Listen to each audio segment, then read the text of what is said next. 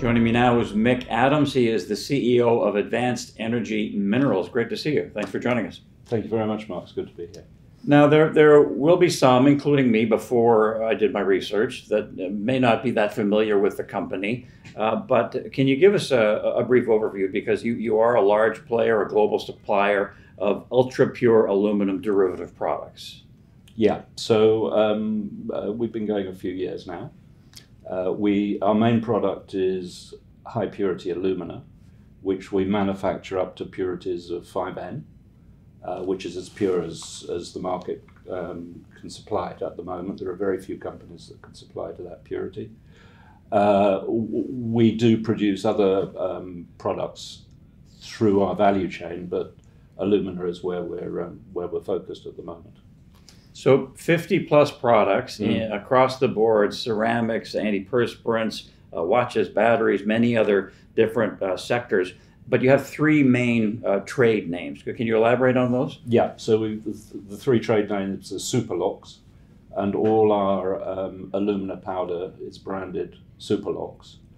We then have a Supuc brand. Supuc is essentially that powdered Superlux that's being compressed or manufactured into tablets, which we call pucks. And those tablets go into the manufacture of synthetic sapphire. Essentially, they go into a crucible, they're melted down, and then a single crystal of sapphire is grown out of that melt. Very high value product. And that's primarily for watches, or? It's for all sorts of things. So every LED light, pretty much in the world, is built on a substrate of synthetic sapphire. Mm-hmm. So that's the biggest demand. There are also various other applications, watch faces, as you said. Some mobile phones have screens with synthetic sapphire in, and then there are some military and other applications. Right. Okay. I remember when Apple came out with a sapphire screen. Yeah. Correct. That was several years ago.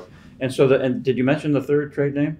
Third trade name is Supac, which is ACH.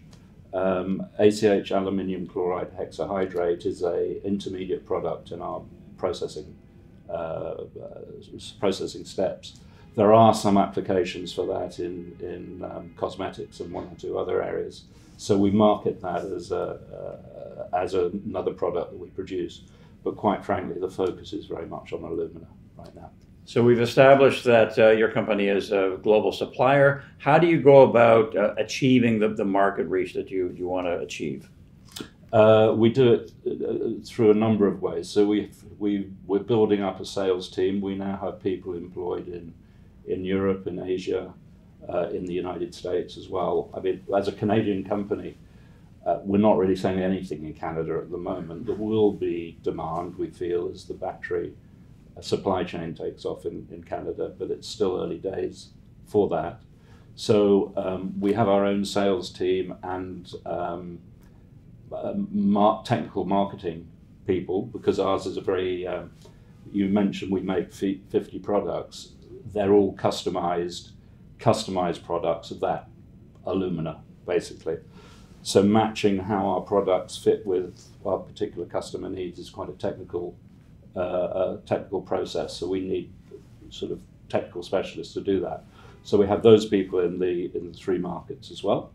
And then we supplement them with distributors who give us much broader reach into customers. But we work closely with our distributors to give them that technical support as well. Right. And Mick, what are the plans to expand into and grow into other minerals and to grow the company's patented IP? Okay. As I mentioned, we make customized product.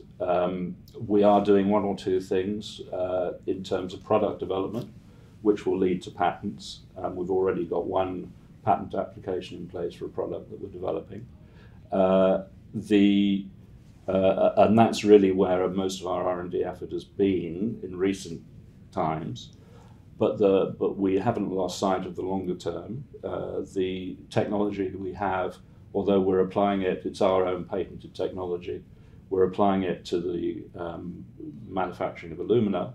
It also has applications in extraction of rare earths and also cleaning up environmental waste.